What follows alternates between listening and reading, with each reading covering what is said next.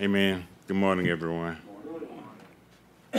Sometimes I look at freedom that we have, seem like we've been better off without it.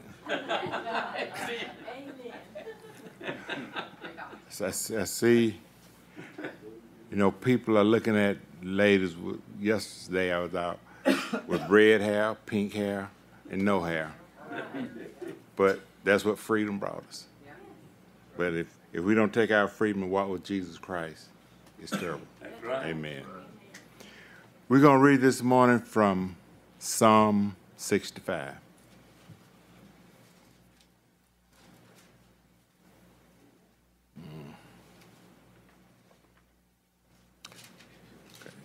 Okay. Let's pray. Heavenly Father, we are so grateful and thankful that which you have given us, Father. Let us receive it with gladness and thanksgiving in our heart. Father, let us walk forth in the freedom that you have and not the things of this world. Lord, for sin is great, Lord, throughout this world, destroying all that it can conquer. But Lord, if we just yield unto you, we will not be a part of it. Father, so give us strength and guide us each day. Lord, as you remember those this morning in the Sunday school classes, and bless them, Father, all in a special way. Lord Jesus, we love you and we thank you. Just remember Brother Dale, Father, and touch him. Lord, in Jesus Christ's name we pray. Amen. We're going to read Psalm 65. Praise wait for thee, O God, in Zion, and unto thee shall thy vow be performed. O Lord, hear his prayer. Unto thee shall all flesh come. Iniquities prevail against me, as for our transgressions, thou shalt purge them away. Blessed is the man whom thou choosest, and causest to approach unto thee, that he may dwell in thy courts. We shall be satisfied with the goodness of thy house, even of thine holy temple. By terrible things in righteousness wilt thou answer us, O God of our salvation, who are the confidence of all ends of the earth, and of them that are far off upon the sea. Which by his strength setteth fast the mountains, being girded with power. Which stilleth the noise of the sea, and the noise of thy waves, and the trembling of thy people. They also that dwell in the uttermost parts are afraid at thy doors. Thou makest outgoings and morning and evening to rejoice. Thou visitest the earth and watereth it. Thou greatly enrich it with the river of God, which is full of water. Thou preparest them corn when thou hast so provided for it. Thou waterest the ridges thereof abundantly. Thou settlest the furrows thereof. Thou makest it soft with showers. Thou blessest the spring thereof. Thou crownest the year with the goodness, and thy paths drop fatness. They drop upon the pastures of the wilderness, and the hills rejoice on every side. The pastures are clothed with flocks, and the valleys also covers over corn, with shout for joy, and they also sing. Amen. God bless you. Be seated. Thank you.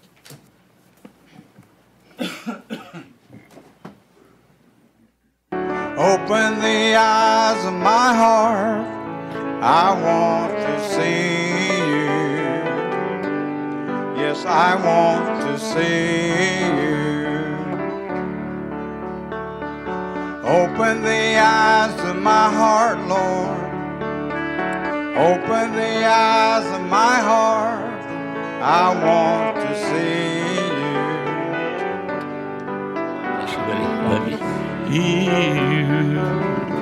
To see you high and lifted up, shining in the light of your glory.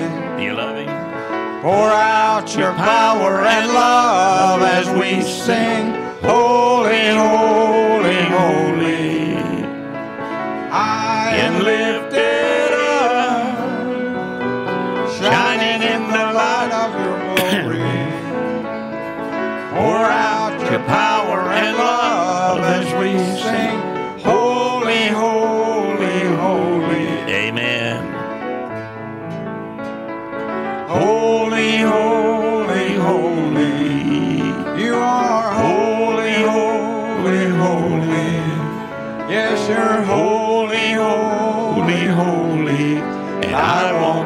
see you.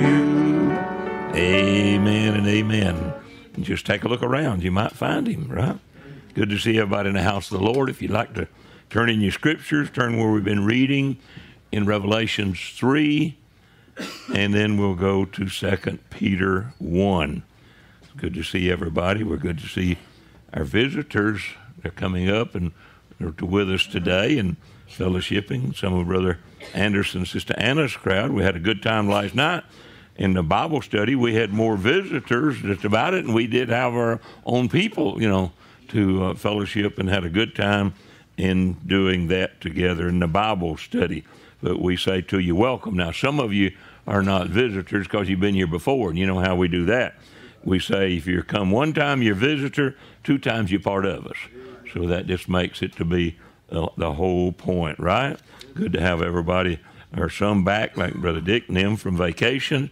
Others, now there's a good many missing today that are gone to youth camps and things. So remember each one of them, the families and the things, that they'll all get a safe trip back and everything will be all right. So remember that. Okay, now the fellowship meeting will be the 3rd Saturday of this month. It will be at Brother Pageant's. So remember that, the 3rd Saturday. They start at 3:30. We'll leave here at least by 12:30 to be able to be there. So if you want to ride this, it's a very short one this time, but still the time we stop and eat, it ties up. And if you don't stop and eat, you're going to have to eat before you get started. So we generally always try to get everything set up. We'll stop in Gainesville somewhere and get about to eat. All right, that's on the 3rd Saturday. So remember that, pray that the Lord would bless each one and guide us all in his love. All right, we thank God for this tomorrow being the 4th of July, being Independence Day. We thank God for that we too at this time still have our independence, and thanking God for the freedom that we do have. It may be fast being taken from us, but we still have a lot more than most of the world has.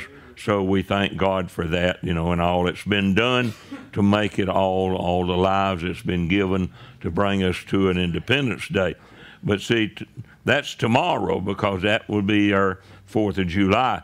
And we started here July the 4th, 1971 in the services here at the church. So that means a lot to us about Independence Day. But just remember, Independence Day is the day you're born again. That's the independence that we want. That's a dependence upon him to make you and I to be the children of God. And that's the great part of it, right? So we thank God for him allowing us to have the time and to hear the word and receive all of those things. I guess that's all the announcements. Anything else? Remember, the things are downstairs for the announcement in October when we're going on the train ride. So we hope everybody will sign up and be ready to go and everything, and we can go up and ride through the mountains and just have a good time together as fellowshipping as the body of Christ. All right? Now, okay, I guess that's all. I got a whole bunch written down anyway, so maybe I've announced enough anyway. So the Lord willing, Brother Aaron will be ministering this coming Wednesday. So remember that and keep all in your prayers.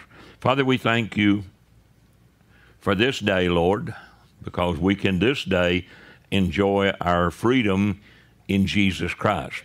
We know tomorrow is our natural holiday for the land and things, and people will be celebrating and all kind of things of our Independence Day. But today is the day of salvation, so we thank you for that. And we love you, and we just ask that you would bless each one. Remember the sick among us. We know that there's many, many sicknesses that are there, Lord. Remember each one, and these old flu bugs coming around and all the different things. And we thank you, Lord. We ask you to just guide each and every one of us. And, Lord, most of all, forgive our sins. Cover us by thy blood that we may walk in you, because that is the only way we can think about anything in ourselves to be worth anything is what you've made us. And we love you and we thank you. Have your way now and guide us and keep us. We love you, Father, and thank you for all things in Jesus' name. Amen. Ray and Kathy made it back from their 35th honeymoon. How much? 60th. Oh, I didn't know y'all was that old. Anyhow, it was good. All right, Revelations 3:14 and then 2 Peter, okay. And unto the angel of the church of the Laodiceans write, these things saith the Amen, the faithful and true witness, the beginning of the creation of God. And like I say, then if he was the beginning, Brother Branham said, we are the continuation of that creation. All right. So now we go over here in Peter to think about this new creation that we are in Christ Jesus. And watch now where Peter is addressing this. Simon Peter, a servant and apostle of Jesus Christ, who? To them that have obtained like precious faith. So whatever Peter had, these people have that. This is not addressed to the world, right? The world cannot be partakers of God's divine nature. The world needs to be born again. You got to do that first, and that's what he's saying. These are to people that are born again. This is not written to just anybody, all right, that have obtained like precious faith, wherewith us through the righteousness of God and our Savior Jesus Christ. Grace and peace be multiplied unto you through the knowledge of God and of Jesus our Lord. Now watch him. According as his divine power hath given unto us all things that pertain unto life. Now he's given, it's there free, unto life and godliness, through the knowledge of him that hath called us to glory and virtue. Now we're called to this position, right? See? Whereby are given unto us exceeding great and precious promises, that by these you might be partakers of the divine nature, having escaped the corruption that is in the world through lust. And Brother Branham, on the message of the position in Christ, he said, after we come into the body of Christ, then he expects us to have his divine nature. All right? Now watch him. And beside this, given all diligence, add to your faith virtue, and to virtue knowledge, and to knowledge temperance, and to temperance patience, and to patience godliness, and to godliness brotherly kindness, and to brotherly kindness charity. For if these things be in you and abound, they make ye that ye shall neither be barren nor unfruitful in the knowledge of our Lord Jesus Christ. You may be seated. The Lord add his blessing to the reading of the word. Now, to not back up a whole lot, but yet to, not carry on and go on through, to our visitors, a good many are here today, and like I said, we had almost as many last night of visitors in the Bible study, and I hope they had a good time, and us, just because that's the Bible study to us, is you sitting around and just fellowshipping and asking questions and commenting and that way, and you know your sisters, you have just as much right there to question and talk about as us brothers, because it's just a fellowship time to be able to talk about these things. And a lot of times it does relate over into the message that we're preaching and the things, so then that's good. And if you want a copy of that, then it is available to where that you must request it from Brother Joe or one other of them, Brother Richard and them, and they'll make you a copy of the Bible study that you can hear us as we discuss things, and it gets kind of comical sometimes and all, and we just have a good time, because I don't see why we can't do that, to fellowship and to do and all. But if you want that also too, now last Wednesday's message, you cannot pull it up at this time on the video. It was something happened, and they're working, trying to make sure that it has happened one time before that we lose the video part. We still have the audio. It is there, but we don't have the video part of it, and they're trying to work upon a system to where we'll have two systems, because that's really what we have back here. See, in the back we have a thing set up to copy every service on the audio. That's separate from the internet, to where that we make sure that we have a copy of the services. Now, I've done that for years because I want you to do, and if anybody on the internet system desires any of these things, go on the internet and you'll see that they're there from about 2002 on down to now, and you can check out to see whether I've changed my doctrine or whatever I've tried to teach to you for all of those years. They're available. Whatever you want to do with them, you can listen. But I have them there for another purpose, too. You come up and say, Brother Dale, you said so-and-so. I said, well, let's go get the tape. You know, so you say, well, I heard you say it. Okay, let's go play the tape. If I said it, I'd be glad to apologize, you know. But let's go play the tape. Well, you know what? I've never had to play the tape yet. Because I guess anybody figures if you're stern enough to say, let's play the tape, that, you know, you pretty well know where you're standing. So, you know, that don't make us right. That just makes us safe. I like to be safe about everything, to keep everything in order. And then that way you can check out to see if I've changed my doctrine. You know, and see what you want to, because it's there available in all of the years. Because we just, not that we're trying to pastor anything, but just open it up to where that if anybody wants to listen, you're welcome to listen. All right? At least then you'll know what I believe. Now, if you're honest and think about it, if you ask some of your pastors before you came here, you ask them what they believe, and you generally didn't get a good answer.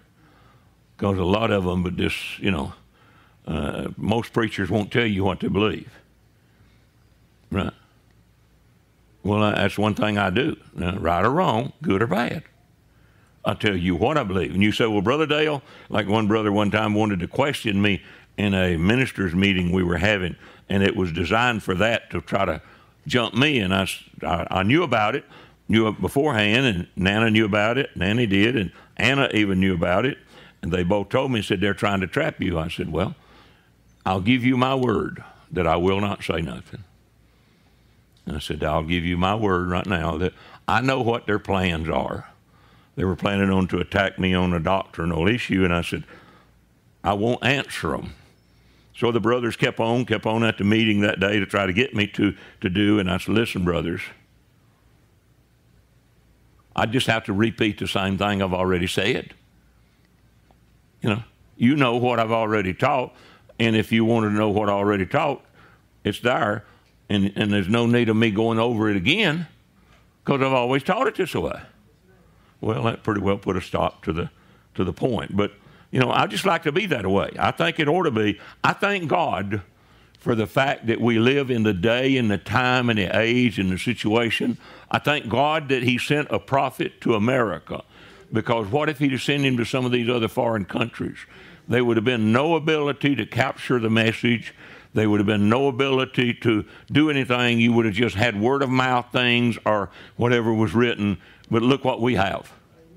We have the ability to pull up everything the prophet taught from like 47, up to the end and all like that. And thank God for that. We can, come to that point.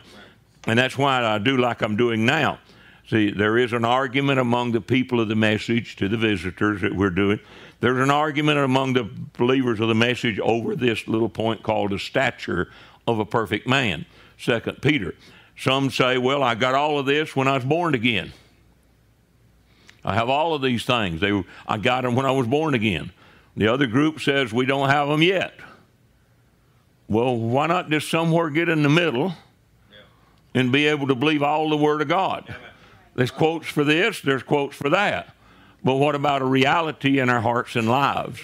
We read it, and Peter said, add to your faith virtue, knowledge. Well, if you already had it, then why was he writing for them to receive it? All right, that brings it into, but we are not to the position as a body hold of the church of Jesus Christ, maybe to where the faith of the fathers were. I'll agree with that. So then that puts these quotes some right and this right, but bring it in the middle of the road and bring it to our lives and situation of where we're at. All right? See, then we can establish then the things, because as we went through this, so far coming up through this, we're over to brotherly kindness now, and we spent quite a time with the message where Brother Branham would say, like paragraph 142, 143 of the stature of a perfect man. He said, have faith and be born again. He said, you're only laying the foundation. Well, you can look at the pyramid and you can see the things, and you say, have faith and be born again. See, like I said, some believe that we get all of this when the day we're born again as newborn babies. Well, why you want to grow in grace and knowledge, to come? And in your prophets, when it said it, I didn't. He said the Holy Ghost, the headstone had not come yet. Well, you say, well, we've got everything just like the apostles. Well, I'll go along with you if you'll divide the day of Pentecost. Because on the day of Pentecost, you got 120 that had been tutored. When they received the Holy Ghost, it put them as what we call the faith of the fathers. And Brother Branham said they had these virtues, but they didn't have the headstone. Okay. You say, well, you mean they didn't have the headstone back there? No, that's what your prophet said. I didn't make those statements. Well, I think they had the headstone. I think Paul had it. Well, I didn't answer that. Brother Branham's the one that said it. See, and opinions is something to talk about, but it's not truth. All right. But see, he says, have faith and be born again. He said, you're only laying the foundation. Then he goes on to paragraph 176, 178. Read the Message, stature of a perfect man. He said, these are the things that God expects for us to add. There's these things. All right. So now it's simple. If we are to add them, we didn't have them. That's plain language. I like to make things blunt. And you, well, who are you? Well, I'm me, who are you? Like we were talking about last night, a question was asked about the standing at the judgment seat of Christ. Well, we had to express the message part of it, because you see, we'd say, the Bible says, we'll all stand at the judgment seat of Christ. All right, now, according to the Bible and according to the prophet, the bride doesn't stand before the white throne judgment, right? So there must be another judgment. That's not interpreting something. That's in plain sense. Are you going to put everybody at the white throne? See? If you do, then you're contrary to the Bible, because you're not perfect, see? Because you'd have to stand at the white throne for something to happen. And your prophet emphatically states over and over, the bride does not stand at the white throne judgment. She sits on the judgment according to the Bible, with him judging others. See, that to me is sensible then. Amen. Then when you say, just to the visitors a point, see, when you say, well, I got all these when I was born again. Well, what does it mean to add? See? You say, I got it just like the disciples. Like I said, 120 received it because of the word they heard. 3,000 received it, and that put them at faith. Amen. Because they were not tutored by the word. Well, now that's simple to me. And that answers a lot of the questions of why we're here or what this. Like we were talking about last night. Then that answers the question of why we're here 50 years after the prophet's gone. Evidently, according to the prophet, there was only one thing holding off the coming of the Lord, and he said it was the readiness of the bride. So evidently, that's our problem. And that's the only thing that I'm trying to say now is we need these virtues. Peter spoke of it, and we need them. We have to have them. See? It's not a choice of saying, well, we might could do this. No. But remember how we've taught it to you, too, that you can't say, well, okay, and there's a doctrine in the Message that people say, we're born again right up here, where it says, Laodicea. And that put us right there, brotherly kindness. Well, that didn't. I don't see how you can say we're born in a certain age that makes us that. No. See, you got to get it in the right order to bringing it to a point, all right? Now, then bringing it down, what was situation we've come down through is you add to your faith. See, faith is not an add. We'll get to the mathematical calculations later of the 9 things that you see. 1, 2, 3, 4, 5, 6, 7, 8, 9. You're looking at the pyramid. But there's only 7 ads, your prophet said. So, all right. He said only 7 church ages. All right. See, we'll get to those as we go along in the message. But to just back up enough to people to understand what we're doing, you see, then you must add to your faith. Faith is not an ad, that's a birth. A baby is born a baby, but it does not have any virtues. It is simply a baby. It grows into the virtues of life in the natural. So as a Christian is born again as a baby, and you say, well, I've got this or I've got that. You can have those things and not even be born again. Remember, that's in blasphemous names and stature of perfect man. That you can have a portion of these things and not even born again at all. All right? But you see, then it takes the new birth to bring it. See? And then when you get that new birth, now you're in the place to grow. So you add to your faith virtue, to virtue knowledge. Well, see, what we think, we just take, add to your faith knowledge. You remember how we've been covering that? You say, well, I don't need to worry about these other things. I'll just add knowledge, and then I'll add godliness, and I might play around with a brotherly kind of stuff. No. Remember, you don't go up a ladder 2 or 3 rungs. You're going to slip and fall. You go up the ladder 1 rung at a time. You go up the Christian ladder 1 layer or rung or what do you want to call it at the time. The prophet said, you try to add brotherly kindness, he said. And he said, if these are not right here, he said, it'll all crumble. That's right.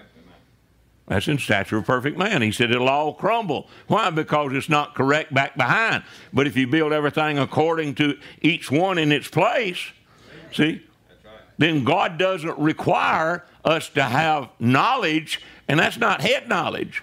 That's Holy Ghost knowledge. He doesn't require that until you have virtue. What is virtue? Not a virgin life, the prophet covers it. It's the fact of Christ living in us to make us what we have need of being for the time. Then you add you add knowledge to that. And see, then you come under knowledge before you have required to have temperance. Well, bless God, when I got born again, I ain't had no temper since then. Yeah. You just hang around me a little while and you'll find out that I'll find a way to tell where that temperance is right or not. Because that's what the Bible said about trying of your faith worketh patience. All right? Trying of your revelation. All right? But get the point. See, you don't get this and then jump way up here. Everybody understand? A baby doesn't go from year 1 and you take it down. It's the year old. You take it down to the school and said, now, September when it starts, we're going to put this baby in. We're going to bypass the kindergarten because they don't need it. We're going to put them in the first. Well, let's don't put them in the first. Let's put them about 3rd grade. Boy, that's really good. It's 1 year old. You say, you're silly. No, that's the way Christian life, that's the way people explain the Christian life. When you're born again, the Bible calls it an earnest, a baby to desire the sincere milk of the word, that you may grow thereby. All right? So is it with the stature of a perfect man, see, to grow in it. All right? And the prophet says it on the message, let's see, looking unto Jesus, he said, all you got to do is just keep drinking in, and said, these things will be pushed out. Just keep inhaling the word.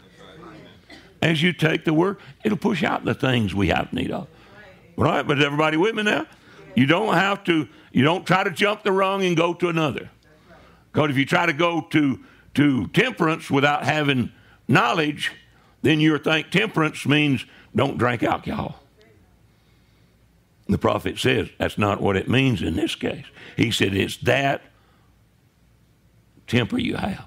Blasphemous names, he said it's that ungodly, uncontrollable temper you have. Just remember how we went through. What is the one member of the body that has never been able to be controlled? the tongue. Right?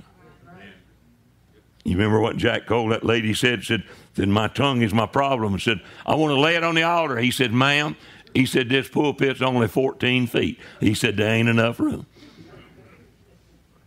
Well, he was telling the truth, wasn't he? See, that's the thing. It's not been controlled by mankind. All right? Because it's the problem with us, is that. All right. Now, so then we're expected then, as we come up, we're expected then, as we grow, these are supposed to be brought into existence. And remember, when we got to godliness, you remember that? We got to godliness, and Brother Branham says what? He said, you come all this way.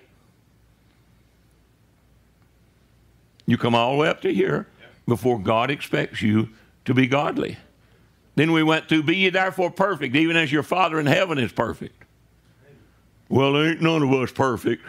And that's what I kept emphasizing the other day. We say, there ain't none of us perfect. We're just forgiven. You see that on the tags, don't you?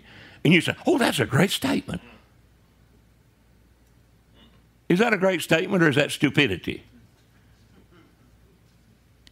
Come on. If you're forgiven, it means it's wiped out, right? It's in the sea of God's forgetfulness if you're forgiven. Well, then, if you're forgiven, you're not guilty. If you're not guilty, you're perfect. The only way to be perfect is through the blood of Jesus Christ. Right? But if we don't confess what he says, then we went through it there at the point of godliness. The Brother Branham said, you come all this way. He said, now he expects you to be like God. Well, I was like God down here at the bottom. I remember when amen. But there's more to the story. Remember what we were talking about? To be like God. Do you know that the Bible says that people have a form of godliness and deny the power thereof? That's 2 Timothy 3 and 5, I guess. To have a form of godliness. What is a form of godliness but not having the power thereof? And the situation exists there. These are ones that go about doing this, creep into houses. They lead captive, silly women, all like that.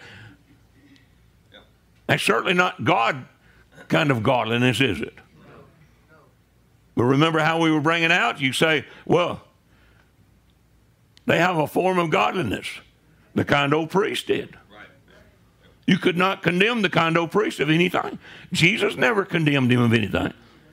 Did Jesus tell Nicodemus any of his faults?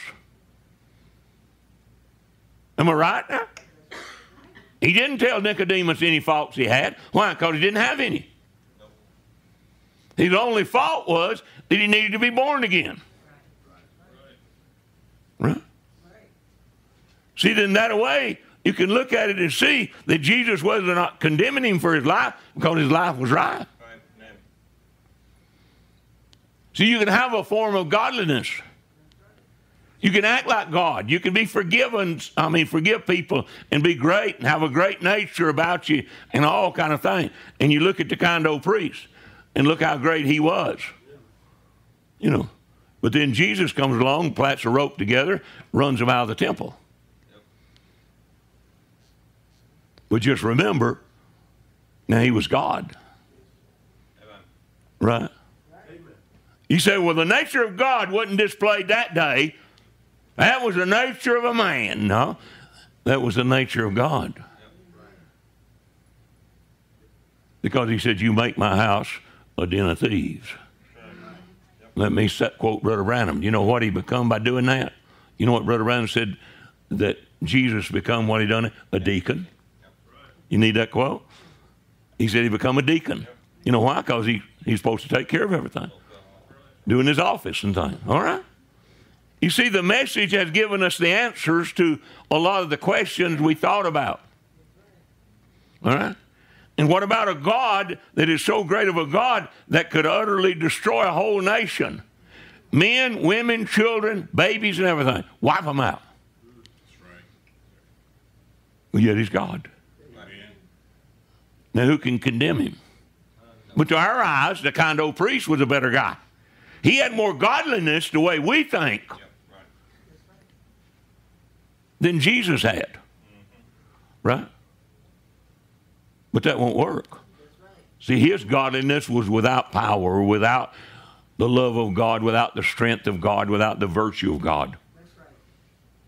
He had natural virtue. Blasphemous name says you can have it. Statue of perfect man says you can have natural virtues and things. All right? But we need it with God. In other words, we don't need a knowledge until we first get a virtue. Then we need knowledge. All right? Well, but I want to, because I'm coming up this way. Come on, quit playing games. You can play games and say when a baby's born, it's got everything that it'll ever have. Amen. But it ain't grown enough to use it. All right, so don't play with the games with me of saying, well, when I got born again, I had these things in a potential. Okay, we'll go along with you. If you'll go along with me on one thing, a potential is not a real thing. If a potential is never developed into a full thing, it is not real. All right? So we don't play with words. We take it straight and try to comprehend what is being said. All right? So we come, and the prophet said, we come all the way up here. Now he's expecting us to be perfect. You remember that? Matthew 5:48, be ye therefore perfect. Oh, but it's none of us perfect. We're just forgiven. You see, that's carnal mankind. Come on, if you're forgiven, like I said, I talked about Brother Colley. I said, now, Brother Colley, I can say, Brother Colley robbed a bank today. Well, he didn't rob the bank. He's perfect. He ain't guilty. He's perfect. Perfect doesn't just mean you done it and then are forgiven. Come on, we got the message. Go into invisible union on the message of justification. Right. Come on. And what does he say on the invisible union of justification? You start off chopping off your past sin. That's fine. But after a while, it comes to what? He says, though you never done it. That's when he puts in the sea of forgiveness. But what about the last part? We don't study that part of the future of the invisible union, going to where he said the real you never did do it. Now, who's the real you? The God that's living in you is the real you. Right? See, that's why a born-again believer is perfectly, totally sinless. That don't mean we don't do wrong. We do that every day because that's the human elements. But inside of us is eternal life. And that's what he's doing inside of us now, adding the word to push out, to bring these virtues into being. All right? Now, so we're up to that point of thinking. And see, I want to drop back, though, because I want you to think on these things. And I'll try to run through them in a hurry, and we don't have to read them, but if they throw them up, then you'll be able to read it. On blasphemous names, paragraph 135, Brother Branham says, these virtues, all right, without the gifts of those, but those gifts of God without these virtues in them make a stumble block to the unbeliever. Well, if gifts, see, we want the gifts without the giver. That's the next quote. See, that's on debate on tongue. That we want to have gifts without the giver. And that's what Pentecost, not throwing off on them, that's what they come up with, was gifts. See? And that's what gets in the way. See, a gift will get in your way. Brother Donnie can tell you about a man that are at his work. He's been healed of different things. But now how are you going to tell him he's a sinner? He's going to tell you all of the healing that happened to him. And he's going to look at you and say, you ever been healed? He's going to throw it right in your face. Because that's a gift. Amen. See, gifts are the worst thing in the world to people. Because how are you going to condemn somebody with a gift? Come on, folks. Get serious. Gifts and callings, the Bible said, is what? Without repentance.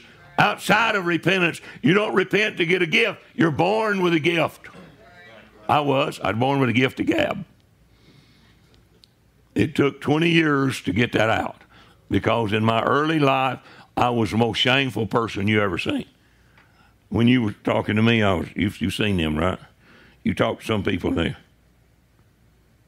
You can look at you a little. Well, because they're embarrassed. And that's the way I was. See? But then God got a hold of that and he changed it.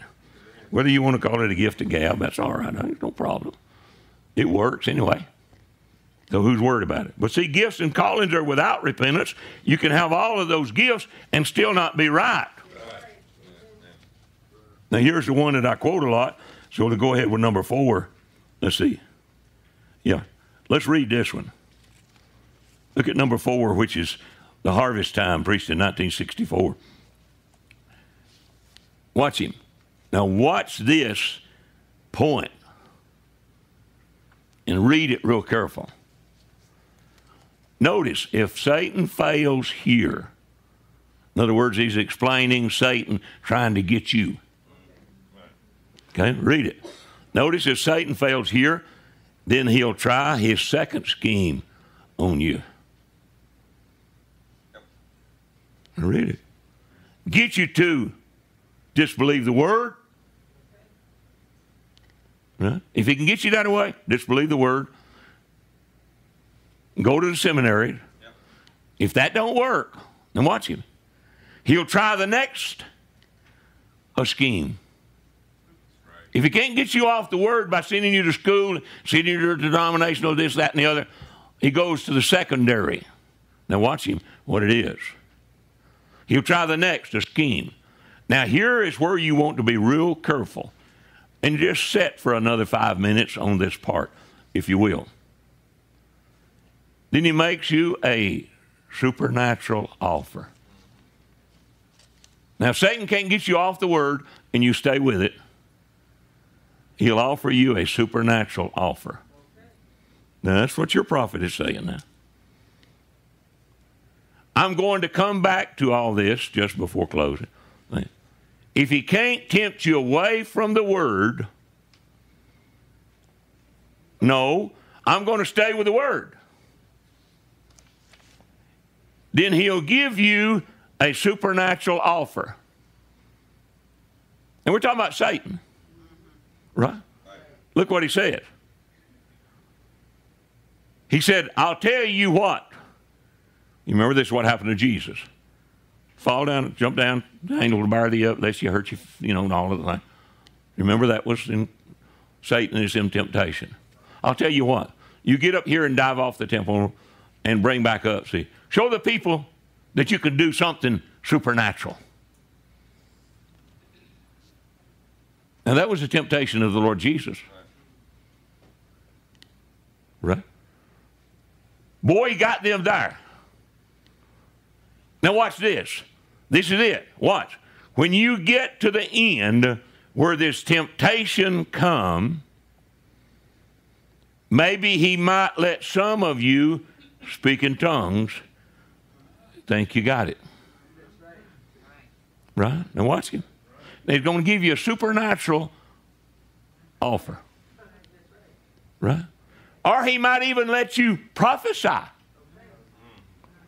Though it not be with the word.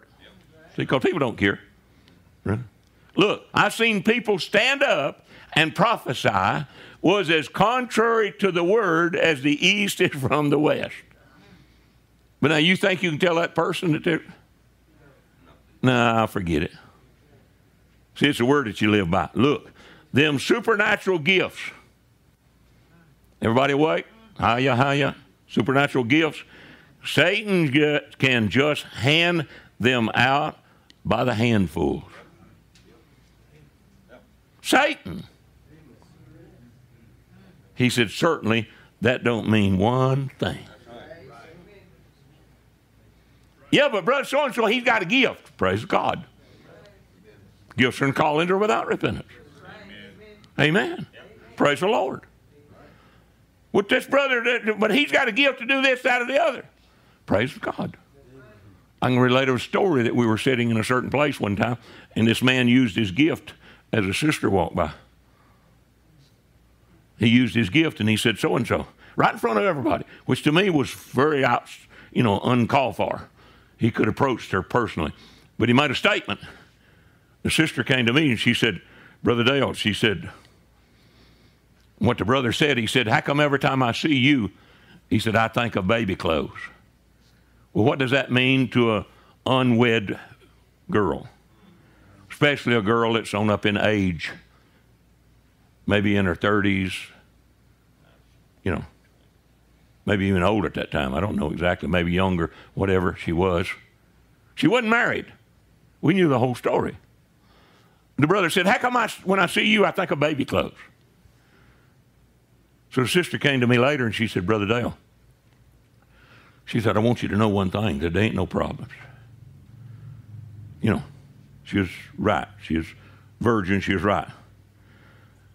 She said, the only thing is I work at a baby clothes factory.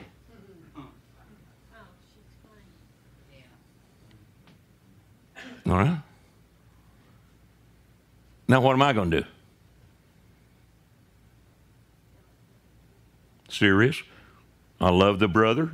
Still no problems. Nothing whatsoever. Didn't condemn and didn't holler at him. I just went to him. This brother won't talk to you. I just remember the other night when you said that every time that girl went across in front of you, you saw baby clothes. He said, yeah. I said, brother, there's no problem. I said, she worked at a baby clothes factory. Well, I ain't denying his gift didn't pick up that fact. He picked up something, he knew something in relation, but he didn't have wisdom with his gift. Regardless of anything else. You say, you mean you would be willing to talk to somebody that's your elder? That was in the message and under Brother Branham's ministry at the time, that you'd talk to him to tell him that he wasn't right? I don't see why you wouldn't. Are we going with seniority? Well, brother so-and-so, you can't say nothing to him because he was ordained by the prophet. If he's wrong, he's wrong. What's the difference? Come on. You see, but we don't want it that way. Brother Branham said he'd be glad when the bride would stand up and say, you're not teaching it like Paul said it. Well, isn't it something in this day we ought to be able to stand up and say, you're not saying what Brother Branham said? I don't care who he is, who the person is. Wrong is wrong. But see, what is God doing? Satan can pass out supernatural gifts. You say, I don't understand that. Forget it, I don't either. But the prophet said it and I believe it. Right? Because remember, he was the anointed cherub that stood beside the Lord. That's one thing you always remember. He was those things. He knew all about all of this. He was greater than, in that extent, than anybody there other than Michael. Michael was the only one that could control him and threw him out of heaven. See? All right? And see, Michael was Christ. All right. But you see, now I'm off of trying to help the visitors. Now I'm down to us, so listen. All right? Satan can pass out supernatural gifts, but we think, well, we got this and we got that. We do this thing, we do that. The gifts without the virtues are a stumble block. That's the way he said it. We always quote it stumbling block, but it says stumble block there, okay? Just in case somebody on tape would, well, he didn't say that the way the prophet said it. Okay, I'll say it the way the prophet said it. Stumble block. What is a stumble block? Stumbling block. Uh-huh. But listen, what about, would God allow these things to happen? Now remember, you have come up through virtue, knowledge, to know that God's word cannot be contradictory. You know, he can't say something here and something over here. And then that would bring temperance, self-control upon us. And it would bring us to patience. To where Brother Branham said, patience with God. Not just patience with one another. He said patience with God. He said when God tells you so and so, he said you wait. Patience with God. You mean God would allow Satan to be able to deceive the people through gifts? Well, I just can't see a God like that. Boy, you just don't see God like I see him. I know that. Because when you talk about being God, you talk about a lovey-dovey, granddaddy old guy that won't condemn us for being wrong and problems with it. He loves us so much. Yeah, but we're the bride of Jesus Christ. You remember the other week when I gave out those quotes where the prophet said 2 times in there, thus saith the Lord, there'd be a persecution. We know the bride doesn't go through tribulation. Come on, get that out. But he said there'd be a persecution. All right. Now, you said, but no, I'm not looking forward to it. I just know he said it. He said, keep your homes belong to the Catholic Church. I didn't make them things. Well, I just don't think that God let his bride go through that. You sure would be in bad shape in the dark ages, wouldn't you? When he allowed women to stand and them rip the baby out of their stomach and throw it to the hogs. You sure wouldn't fit there too good. You better thank God you're here now. Come on. Brother Branham on the message, God of this evil age. This evil age is to prove to Satan. She is not like Eve. That she is not that type of a woman. She will be tried by his word, the bride, as Adam's bride was tried by the word. And Adam's bride believed every bit of the word, all but confused on one promise, that he's the same yesterday, today, and forever. See? But look, that's number 6. Drop back to 5. We've heard this scripture, but do you read it like that? Deuteronomy 13. If there arise, now we quote the scripture that if a prophet comes and gives you a sign, you're supposed to believe the prophet, right? That's the scripture. I forgot what that one is, but that is a scripture. That's what God said about it. We're to believe that prophet because he gave the signs and the things. Thank God. But now look at this. If there arise among you a prophet or a dreamer of dreams and giveth thee a sign or a wonder. Now watch him. And the sign or wonder come to pass. In other words, he says, here I got 10 people laying in caskets. And when I speak it, they're going to raise from the dead. What are you going to do? Oh, that has to be of God. Read the rest of the scripture. And the sign or wonder come to pass, whereof he spake unto thee, saying, let us go after other gods, which thou hast not known, and let us serve them. What is other gods? Trinities are right. Yeah, come on, we got Trinities we're taught. But what about the people of this message? Brother Branham said this, and Brother Branham said this, and we believe this, and we believe that. And he said, other gods. They've made Brother Branham God, right? Look what it says. Thou shalt not hearken unto the words of that prophet. Now this is what I love, because look what God will do. Or that dreamer of dreams.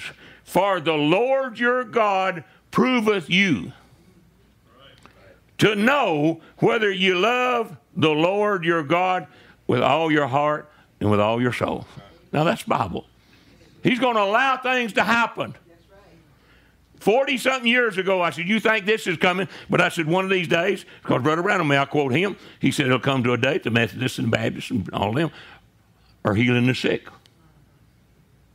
The direct quote, come on. They're healing the sick. What are you going to do? You go right over there. And today you'll probably be some miracle happen in that church right across there. Well, I guess we don't have none because we ain't got what they got. Well, go on over there. That's no problem. That's no trouble. Go where? What do you think? I'm not trying to run nobody out. I'm just telling the truth. Well, see, if he takes you to another God, another denomination or another idea or opinion. And it says that God allowed these to come among you to prove you. Have you ever noticed this quote? Now, we know God is all-knowing God, right? He knows everything before the world ever began, all that. But why would Brother Branham make this statement? He said he tried Moses. Watch him. He said because he didn't want to get down to the Red Sea and find out he had the wrong man. That's a paraphrase, but it's very, very close. You mean God didn't know Moses would do? Why did he try Moses? To let Moses find out who he was. Why is he trying us? Not to prove Brother Branham was right. See? But to see whether we'll take it or not.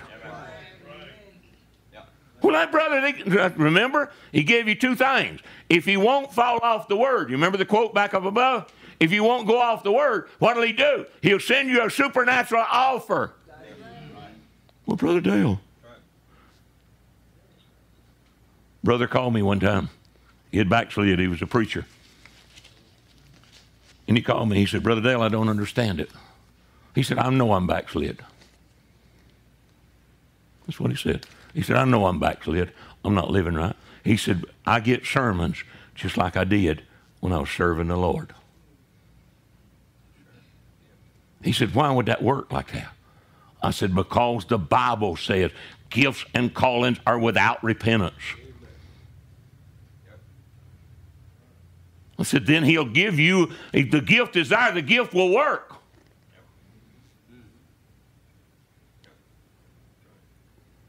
You say, well, you mean God would be that way? Now, what are you bringing all this out about, Brother Dale? I'm bringing it out for the basis of one thing. Brother Branham said we come all the way up to godliness before we got to be like God. We come all the way up to godliness before he expects us to be perfect. That's what your prophet said. Now it's in the stature of a perfect man.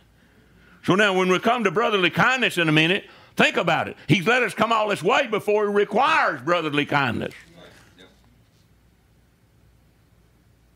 Now come on, get the point. What does he say? The prophet said we come all this way before he requires that we be perfect. What is he talking about? Your prophet always taught that the new birth makes you just as perfect as God is. Amen. Eternal life in your soul makes you just as perfect. Why? Because it is God. Amen. That's right. But now he requires us to come to perfection. You remember what we brought out in definitions of the word? Perfection. What? Be ye therefore perfect, even as your Father in heaven. Perfect means complete in a full age. Just the same as Paul saying in Hebrews 6:1. He just got 2:5 declaring that babies need milk, but those that to eat meat are those of strong because they've exercised their faith. They're doing. And then he declares it in chapter 6:1 and said, therefore, leaving the principles of the doctrine of Christ, let us go on to perfection. Not laying again the foundation of dead works and of eternal judgment. Was Paul saying we're going to leave all of these things? No. Come on, what kind of a carnal mind have you got? He was saying put these things in order. Get it settled that there's no judgment for the bride. But get it settled that there can be a judgment to the world, and that judgment is eternal because God made the judgment, and you can't change the judgment once it's made. So then it's right, eternal judgments and baptisms and that. Why don't we read the Bible? So you come all the way up, stature of a perfect man, you come all the way up to godliness. Then you're required to be perfect. Paul is explaining the same thing. Therefore, leaving the principle of the doctrine of Christ, let us go on to perfection. What? Perfection, perfect, means a full grown or age. Why is it, as we were talking about last night, why is it in Hebrews 11:40, they without us cannot be made what? Perfect. What does that mean? Are we going to get them up and preach something to them? No. We're going to bring them to a full age. Because in the resurrection and rapture, they're going to be to a full age. Not that everybody's we talking about like now. Everybody won't be the same, no, because it's meant to be that way. But you'll bring them to a completion. Why? Because the Holy Ghost that started in them by new birth brings you to a completion through the bride in the end time. All right? So then, and what is it in brotherly kindness? See? The prophet said on what? Let's see, the stature of perfect man, 341. He said, these fellows are not required what these fellows are required. These fellows are not required what these fellows are required. Why? Because Luther met his and took it and stopped on that of the just shall live by faith. He's not required to come to a change of the body, but you and I are. That's why they're waiting on you and I. And Brother Branham said, God's waiting on you and I. So let's don't blame God. Well, God just ain't never give that to me. Have you made yourself available? Well, I ain't going out there. I might get confused. Don't worry about it, honey. You already are. Yeah, but if I went out there to listen to Brother Dale, I might get confused. Honey, you already are confused. Where would the truth confuse anybody? That's right. Yeah, but he is so deep. He's this, that, or the other. I wish you could understand what being deep is. You know that being deep is the shallowest thing that's ever been in the world. That's my definition of deep. Brother Branham was very deep. You know what? He was the most shallow man that I've ever seen as he could explain the Bible. Right. Not that he was shallow in that he didn't have anything. No. But he took all he had and brought it to a place to where he could talk our language. Is that not what the Scripture says about Jesus? That the common people heard him gladly? Why? Not because he could explain the vials, the plagues, the thunders, the this, that, or the other, but because he could bring the gospel down to a simple language that it could be comprehended. What are we supposed to be? Go ahead to number 9. We'll pick this up.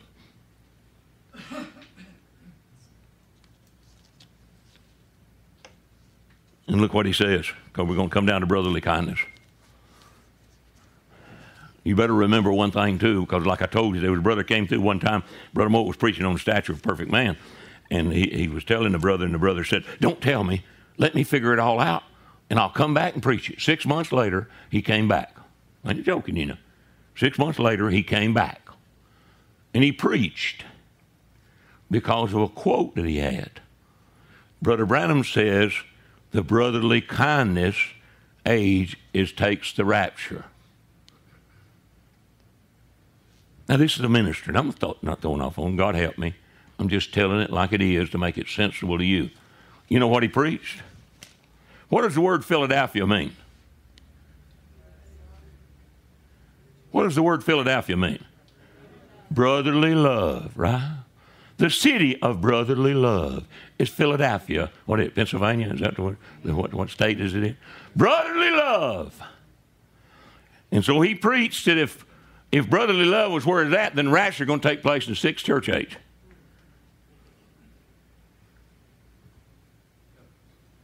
They spent 6 months studying that. I happen to remember that a brother, too, spent 3 days studying on Daniel 70 weeks and made his own drawing. He wasn't the other guy that made it, but he followed right with him. Yeah. Why you won't make another one? Brother Branham already drawed it. That's right. But listen, what is he saying? Brotherly kindness. Now, that's a good one right there. The 6th. 7th, see? All right. Adding brotherly kindness. All right. When you get to that, brotherly kindness, put yourself in his place on the matter. Now you say, now watch what I'm getting at. You come up to godliness before you're required to be perfect. You come to godliness before it's required that you be like God. You come to godliness and perfection before you come to brotherly kindness. So it's not brotherly kindness of Philadelphia. Well, that's just a good old brother. He just never says anything about anybody. He's a wonderful old brother, ain't he? Nature given, Brother Branham said. Yep. That's what he says. But look, what is brotherly kindness?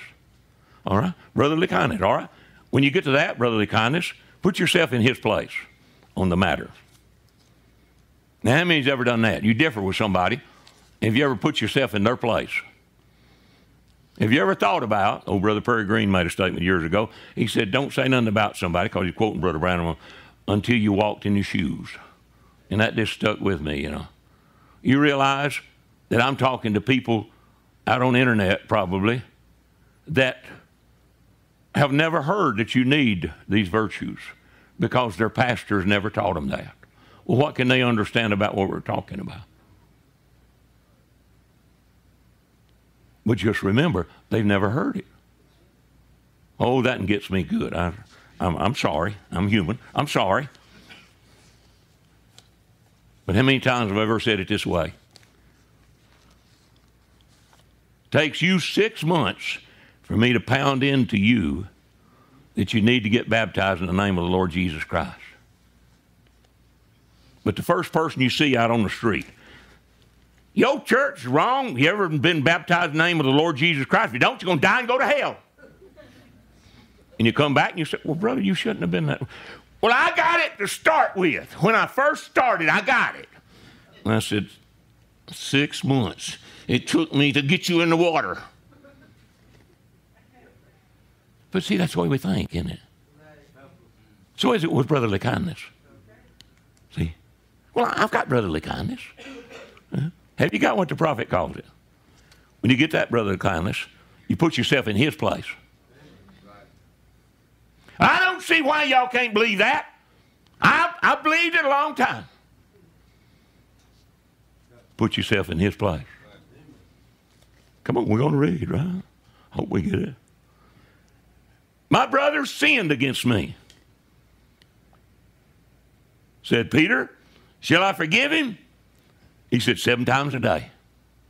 That's wonderful, ain't it? He's quoting scripture back to the Lord Jesus. But what did Jesus say?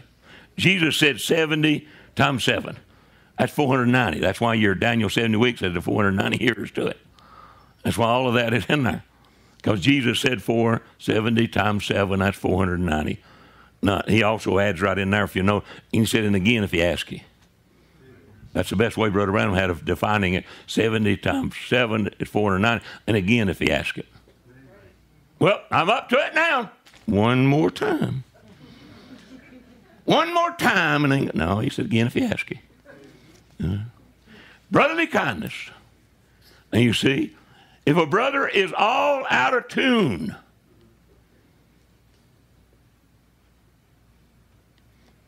don't be impatient with him, see.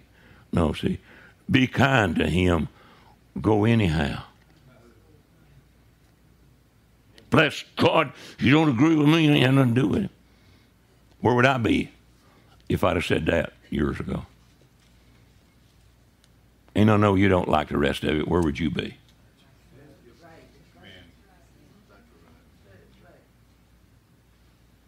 I told you one time, God told me, he said, you can do in a certain situation. He said, anytime you want to. And I've never done that yet.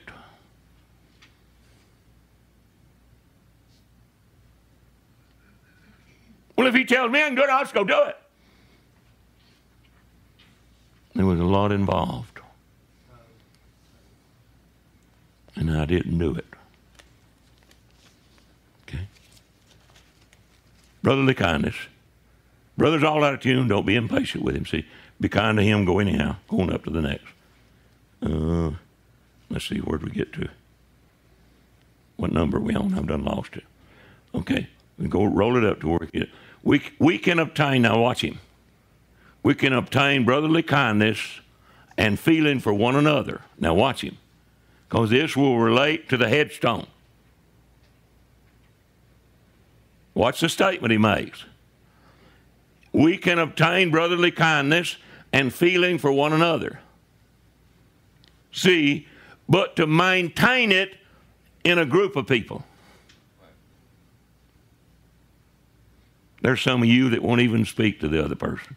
Because you know what? Because they ain't spoke to you. They didn't speak to me, and I'll speak to him. Oh, that's wonderful. Brotherly kindness.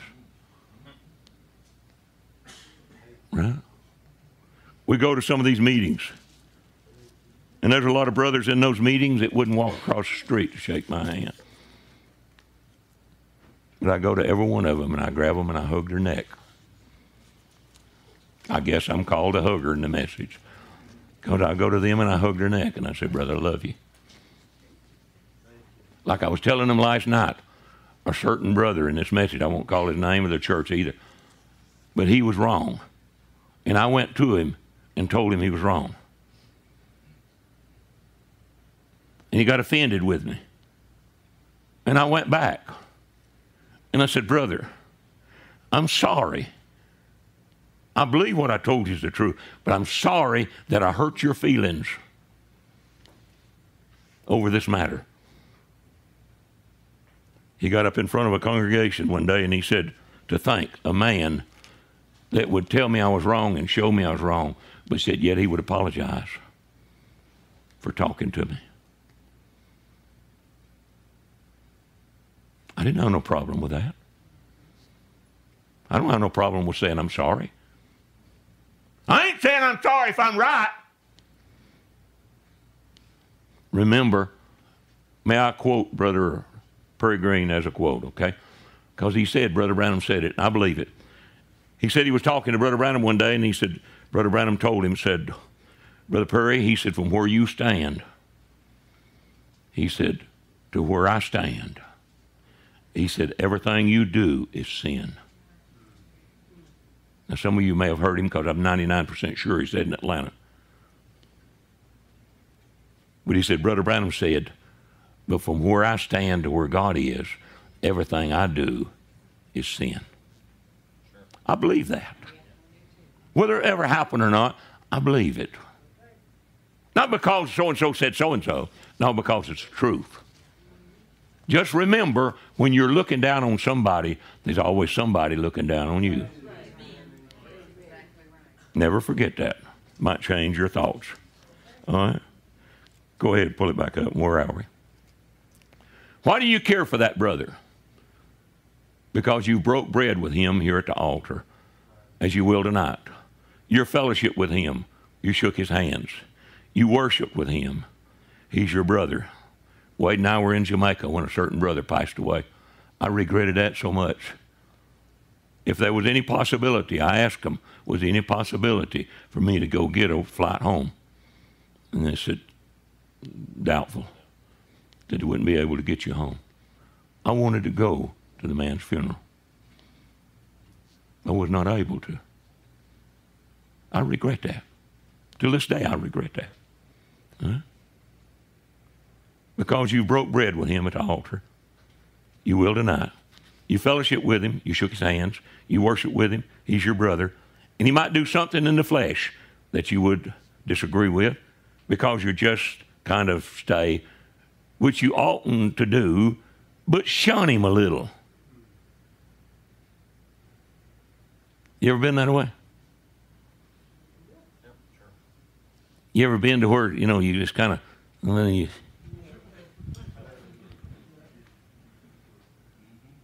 you just kind of, want to get around. When I see that, and I see them brothers and sisters don't want to shake my hand, you're going to shake my hand. I'm going to run you down. Right? Well, that's being arrogant. Okay, what are you? If that's being arrogant, we got that problem. What's yours for not wanting to do it? Okay, no problem. What you oughtn't to do, but shun him a little. But in the bottom of your heart, if something happened to that brother, it would just nearly kill you or that sister. He said, I'm an old man. I was young and old. I've seen it down to the age do that. Hear people say, I just won't have no more to do with him. And something happened to that man, it nearly kills him. He thinks, oh God, I let my precious brother go without making friends with him. You see, it's brotherly love. It looks like it won't stick, but it does. The honey sticks. Okay? What's he talking about? The honey sticks. It won't, but the honey sticks. Go ahead to the next one, because I've lost my page number I'm supposed to be reading to you on. This is from the Message, Why I'm Against Organized Religion. See, if what is purposed to the church, the life that was in Christ, isn't reflecting in you, don't you stand still until you stand still if you haven't got patience, virtue, all of these things, and temperance and things, and godliness and brotherly kindness. All these things that's required of you. What would you be if you were like Brother Branham? You ever thought about that? He said, stand there and that person hug your neck and say, I love you. And he said, feel a knife sticking in your back. I don't want to know that. Boy, I'd like to know how many in church really loves me. I don't want to know nothing about that. I want to think everybody does. Right? Come on. Look. And godliness, brotherly kindness, and all these things, that's required of you. Requirement means, remember I gave you the thing where it's a commission. These virtues is a commission or a commandment from God. I gave it to you the other day out of Statue of a Perfect Man. No matter what you've done, no matter how much you've shouted, how many churches you've joined, how many feathers you've pinned into yourself, don't do it. Wait till genuinely from your heart you can forgive, till in your heart you have brotherly kindness. No matter if they pull a handful of beard from one side, you turn the other cheek with sweetness. See? Until those virtues, no matter what they say to you, no matter what. Listen. All right? What is he going on to? I don't have time, so let me preach just a little bit, okay? And you know it's there because I'll do the best I can quoting, for they can pull this up and let you do it. Brother Branham, in speaking on a message right after the Statue of a Perfect Man, which is 2 or 3 days later, he preaches a message called Blasphemous Names. And in that message, he begins with telling a dream that a sister had, and that she was worried whether she had the Holy Ghost or not. And as she was concerned about those things, she laid down on her dear folder of thing. She had a dream. She goes to Brother Branham, tells him the dream, or writes a letter, I think, to him, and then he refers back to it when he gets to this message, and refers back to her and the dream. Now, he says in here, he said, I don't have the paper she wrote it on. I'm a little bit beyond that, and I hope you are. Because Brother Branham says, when you tell a prophet a dream, he says he sees the dream. You'll say, so-and-so and so, and he'll say, why did you leave this out? He said he sees the dream. Well, he's telling the sister about the dream, and she saw this place upon a mountain, or like upon a thing, and she sees a rock box sitting in the top of the mountain. And this is not Junior Jackson's dream. We'll get to that one later, all right, if we have time. All right. And he's covering this, that it's a rock box sitting in the top of the mountain. He covers that every church age has a rock box. That dream he said it is a spiritual dream. He said it identically goes with the message he preached of the stature of a perfect man. Right. All right? So then they go together to make the same point. So read them together. All right? So in that he got to it, and he says that when he saw that, he said this man was standing there and said he had this thing, and he was holding water, and he'd poured over in to this rock box. And he said it was boiling out, all of the trash, and it was running out. He says that water was the Holy Spirit. And he goes on to say that was the Holy Spirit, and nothing will hold it. He said, nothing will hold the Holy Spirit. He said, you don't put it in churches. You put it in individuals. He said, because it'll run out. All right. He says, then the man went and she was concerned about because it was boiling over. The man went and got some honey and poured it into the rock box. And he said that honey represents brotherly kindness. See, now, so none of these others would hold on. Even though you come up to great godliness, they won't hold on to that point. But when it come to that little rock box, he said that honey represented brotherly kindness, and he said it held. Said it looked like it wasn't, but said it held together. He said that's brotherly kindness, the age that you're living in. All right? See, then, because it's a restoration. Now listen. So therefore, the rock, the Latter-day Pentecostal Church, which has received, this is paragraph 121 of Blasphemous 9, received the Holy Spirit. They did at the first, all down through the ages, they received the Holy Spirit, but not in the measure that they have it now, because it's a restoration of the first. All right? See, so it's been the Holy Ghost in every age. And that Holy Ghost, it is the Word. He said it was the messenger. Now I'm jumping a whole lot. But the messenger to the church, paragraph 123, 24 of Blasphemous Names, the messenger to the church, pouring the message into the church. What was the water that was being poured into that? The message. This message is to boil out all of our unbelief. See? He said, I just got to telling you of brotherly kindness, the age we live in now. All right? See, then when it does, he poured out onto that church, and it's brotherly kindness to honey. Now we pick up this evening a little more on it, tying together with Brother Jackson's dream that he has, that Brother Branham verifies. Because listen, I ain't just quoting to you. You can do what you want to. Let's see, he says, paragraph 114 of Blasphemous 9. Now here is the interpretation of her dream. See? A rock box. Water was boiling out, the message, boiling out all the trash. Then you add brotherly kindness, brotherly love. Said it looked like it was going to swell and bust, but said it didn't. Said it held. Well, see, that's a very important thing for the hour to think about, that the brotherly kindness of this messenger pouring the message in will bring that brotherly kindness into being to where it'll hold. You got a lot more. You go through Blasphemous Names, you go through it. What? He's talking about the rock box confession. The Holy Ghost, he said, can be preached in these places. But that's good or bad, he said, because you got renegades, you got everything. Therefore, the rock, this Latter-day Pentecostal church, the bride of Jesus Christ.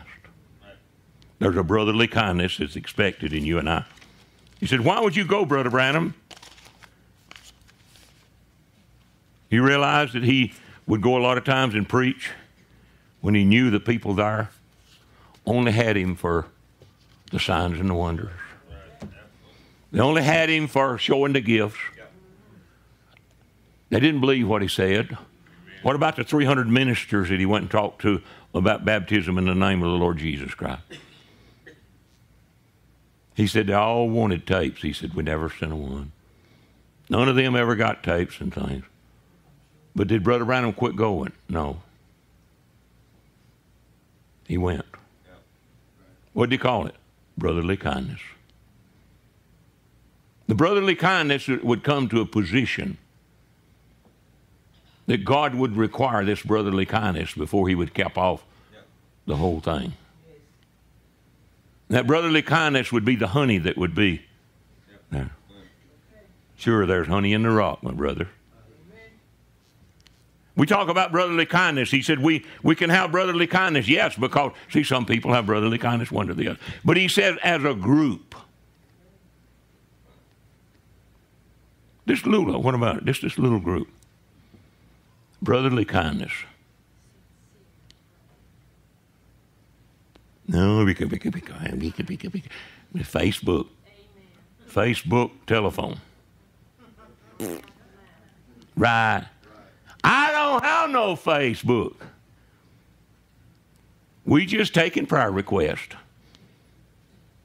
When you're sitting there yakking about somebody, when the prophet said don't do that, he said pray for them. Brother Dale, just as guilty as anybody, but you know for certain the Facebooks don't work. And you know for certain the telephone don't work too good, because I feel so bad a lot of times because people will call me and Peggy will say later, said, well, what did they call you about? I said, I don't know. They didn't tell me. And I didn't ask them. See? You come into my office, don't come in there and want to tell the tales about this. We go get the other person. Okay? We go get the other person. I've been in there, right? A lot of you know that, right? I don't go in there by myself. Some of you sitting here have been in my office years back when something would come up, and I'd take you in the office and say, okay, but we're going to have a witness. We're going to have somebody else sitting here. We're not going to talk about this, and you better be ready to prove what you're talking about. Because I told one brother in the office in front of everybody else, I said, because of your past record, I do not believe you are saying the truth. I've got to be plain. Right? I'm the pastor. I got to be plain. Not arrogant, plain. He said, I want to tell you about so-and-so. Come on, folks. We've had some leave because we didn't go along with their yakety about everybody. But did that stop them from yakety about it? No. They still yakety. They still call you. Just remember what I'm saying. If you sit there and listen to somebody yakety you are just as guilty as the person that has called you. And you say, well, I didn't do nothing wrong. I just listened. Why didn't you say, I don't want to hear it? Remember, that's my brother. That's my sister you're talking about. Come and tell me. One lady told me one day, boy, she was chewing me out, called me up, chewing me out about certain things. I said, ma'am, are you willing to face that person that you're just saying that about? That kind of quiet. I said, because if you don't talk to me about it. If you're willing, we'll go right now and meet that person, and we'll talk about it. But you better be ready to talk. But if not, shut it up. That's why my phone doesn't ring all the time, but a lot of yours do. Yeah. Have you ever done this? Somebody says, now here's what Brother Branham said. I can find these quotes if you want. He said, somebody comes to you and tells you about somebody. He said, let's pray. Have you prayed for the brother? Maybe I better put it that way to get it exact. He said, have you prayed for the brother or sister? Well, what should we first do? Wouldn't that put Facebook on really good? You turn it on of a morning, it says up the top, don't say nothing until you pray. Ah, come on, folks. Somebody calls you up and starts talking to say, let's pray. Let's pray. Yeah, but that's not the definition of brotherly kindness that I've got. Well, that's the Holy Ghost definition. Now you tell me it ain't. I just read to you, and there's a lot more Brother Branham says about brotherly kindness. We'll use it in another message on down the road. Because remember, you're going to have brotherly kindness, then the Holy Spirit will come down and seal you. That's right. That's why there's not a lot of sealing. That's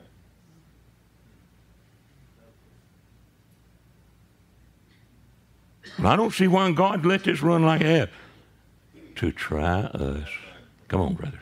Come on, musicians. To try us to see what we'll do. Yep. To see if we'll stay with the Word. Well, you just don't leave me no good. I just have a good time on the phone talking. I'm not gossiping. I'm not gossiping. I'm just taking prayer requests. That's good, ain't it? No, I'm just taking prayer requests. We need to pray for this sister, and that's what I do. People come up here to be prayed for, it's cut off. right? You don't hear what that person asked me to pray for. It's click back on as quick as I start praying. That's on the internet, that's on the videos, that's on all of it. I'll stand right here and listen to you. It's totally off. Why? I wonder what they're praying about. But Brother Dale, I need to know what they're praying about where I can pray. Oh, wonderful. You're wanting to gossip.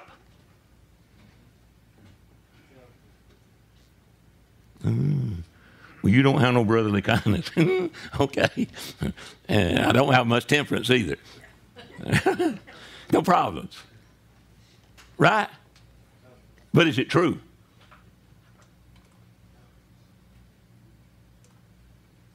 Yeah. Okay. What we got, brother? Oh, excuse me. Wrong side. Yeah. Anybody have a need? The altar's open. Oh, my brother, brotherly kindness. Let's stand together. Take him as the example. He's the rock of your salvation. There's honey in the rock for you. There's honey in the rock, my brother. There's honey in the rock for you. Leave your sins for the blood to cover. There's honey in the rock for you. You just reach down and touch him, but he's asking for himself. Have you tasted that the Lord is gracious? Do you walk in the way that's new? Have you drank from the living fountain? There's honey in the rock for you. Had a toothache for 2 Oh, there's honey in the rock, my brother. There's honey in the rock for you. Amen. Have you ever had a toothache? Then you can sympathize, right? Father, our brother's got a toothache problem that's bothering him. For So you. we ask you to take away the pain. Do you pray We've seen it unto before. You've God made people a brand new set of teeth. You can do anything you want to. We don't know what to ask. We don't know what to ask for. Never but we know one thing to ask for. Take away the pain. Take away the pain from this. In the name of Jesus Christ, we condemn the pain. Thank you, Father. Oh, there's honey in the rock, my Anybody brother. else? Just come and let's see. There's honey in the rock for you. Leave your sins for the blood to cover. There's honey in the rock for you. Then go out through the streets and byways, preach the word to the many or few. Say to every fallen brother, there's honey in the rock You just have a for need. you. Oh, there's honey in the rock, my brother. There's honey in the rock Brotherly for kindness. you. Leave your sins Put yourself for the in the blood place to of the person. cover. There's honey in the rock. Makes a lot of change on it. Father, we thank you for today, and we just ask you to go with us as we eat a natural meal. Bring us back together in you, Lord. We love you, and we thank you. We ask you to just bless us together and all, Lord, the healing, the signs and all. And Father, we need rain. So we're asking you to send rain. And we speak it to the point of saying, Lord, we believe you. So now you make it manifest to send rain among us and cool down all of this doing, Lord. And we thank you. And we love you in Jesus' name. Amen. You dismiss. There. Oh, there's honey in the rock, my brother. There's honey in the rock for you. Leave your sins for the blood to cover. There's honey in the rock for you. Then go out through the streets and byways, preach the word to the many or few. Say to every fallen brother, there's honey in the rock for you. Oh, there's honey in the rock, my brother.